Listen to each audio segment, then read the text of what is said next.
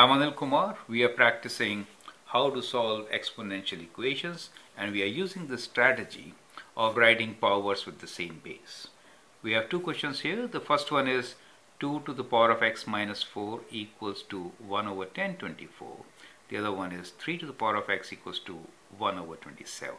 You can take this as a practice question, pause the video, answer, and then look into my suggestion. So let us quickly solve this. The question is 2 to the power of x minus 4. Let me write this on the left side. 2 to the power of x minus 4 is equals to 1 over 1024.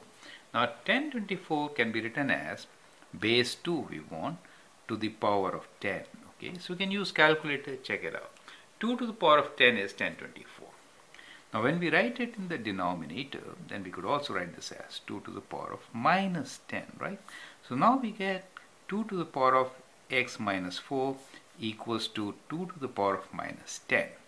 Once you write both sides with same base, then exponents should be equal, right? So x minus 4 should be equal to minus 10, or x is equals to minus 10 plus 4.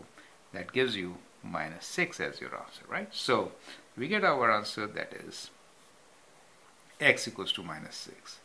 You can substitute and check your solution.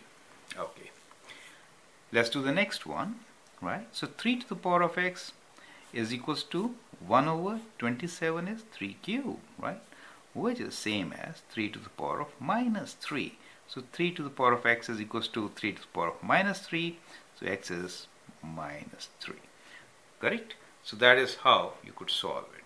So I hope that helps. So let's move on and do some more practice questions. Thank you.